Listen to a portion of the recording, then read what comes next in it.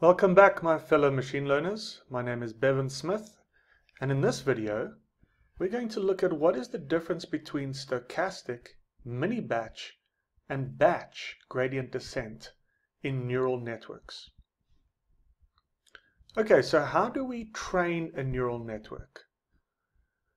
The first thing to know is what we are trying to do is we are trying to repeatedly update the weights and the biases in the network. Okay, so a network is made up of many different things, but the main thing that we're trying to do is get the right weights and biases so that we can carry out an accurate prediction. Okay, and the way we do this is by carrying out forward and back propagation. Now, this is not a video on forward and back propagation, so I suggest that you see my previous videos where I go into quite a bit of detail on how we carry out forward and back propagation.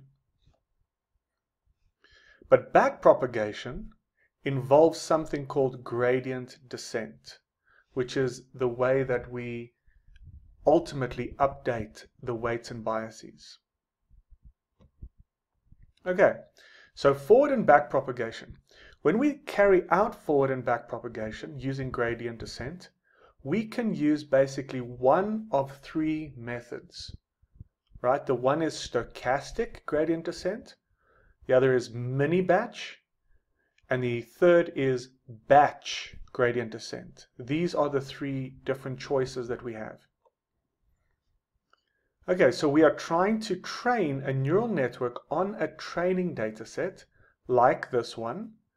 Okay, this is my silly training data set that I just made up. So say now this is a data set for students and we're looking at their grades. Okay, so we've got a bunch of grades here, and ultimately what we're trying to do is train a neural network so that we can predict a final math grade. So we've got three input features, x1, x2, x3, which is basically the science grade, your chemistry grade, and the number of hours studied for this maths exam.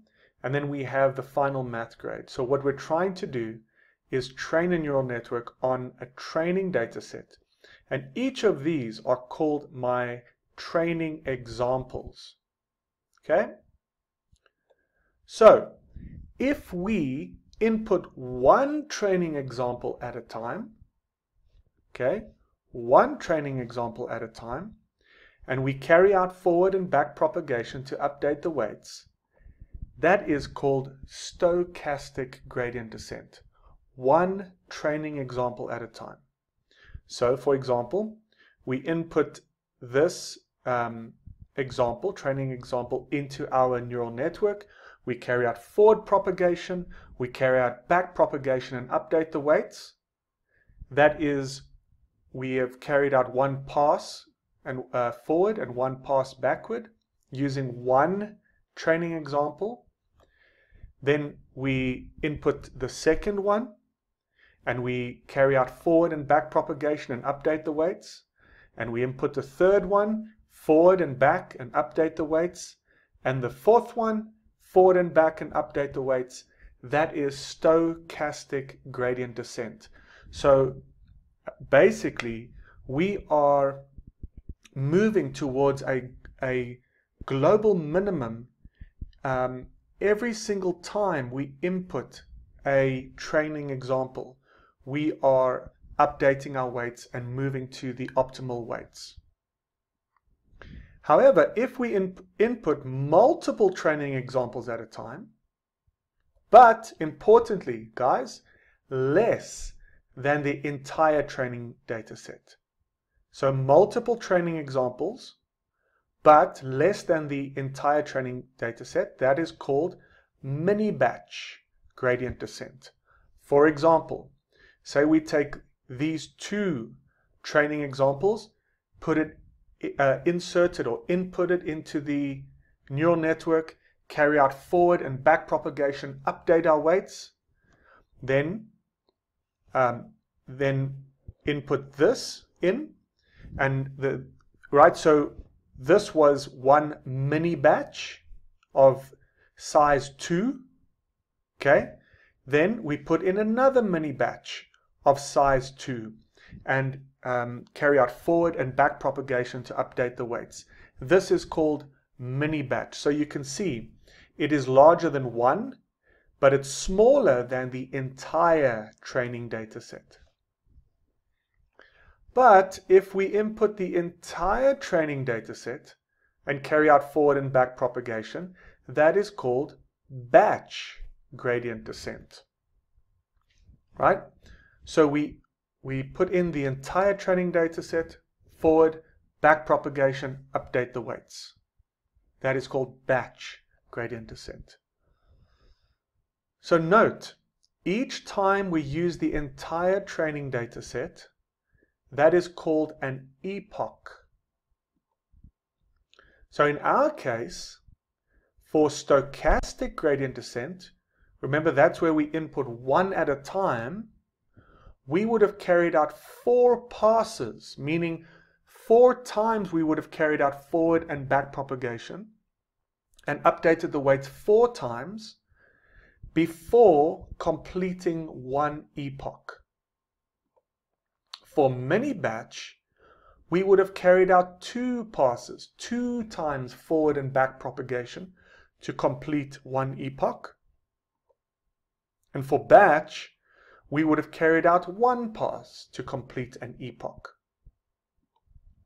But remember that it will most likely take many epochs before the model is fully trained.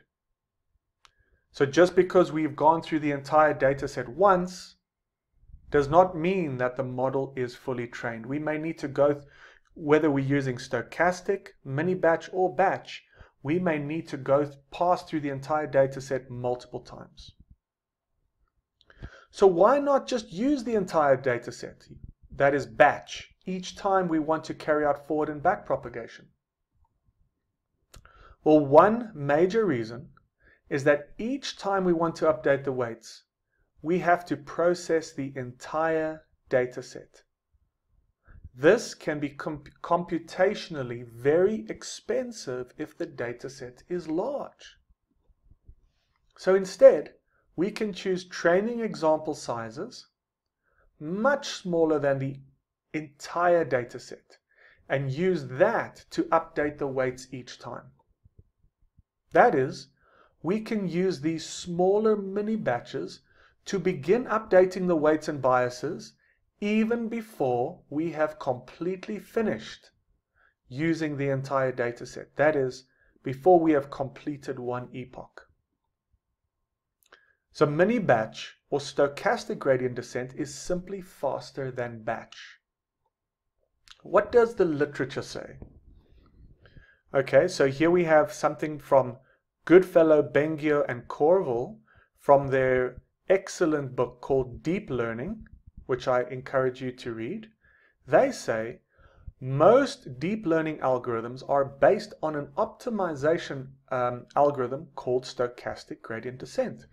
So these are the leaders in the field, and they are saying already that most deep learning, remember deep learning is neural networks, most deep learning is based upon stochastic gradient descent. Then they also say nearly all of deep learning is powered by one very important algorithm, stochastic gradient descent.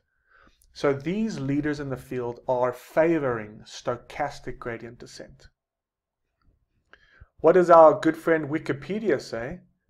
When combined with the back propagation algorithm, it is the de facto standard algorithm for training artificial neural networks.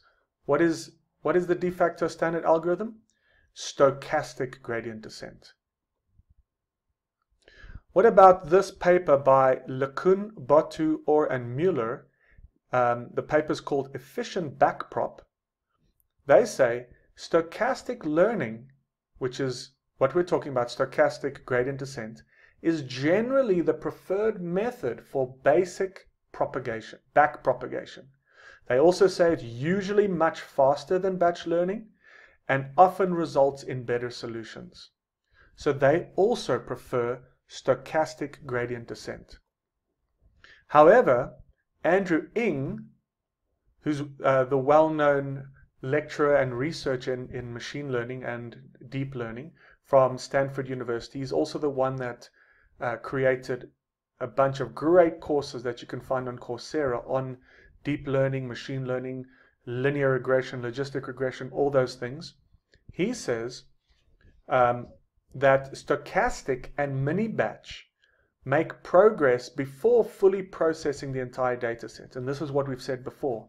However, he suggests to rather use mini-batch than stochastic gradient descent. Okay, he has a few reasons, but that's his suggestion.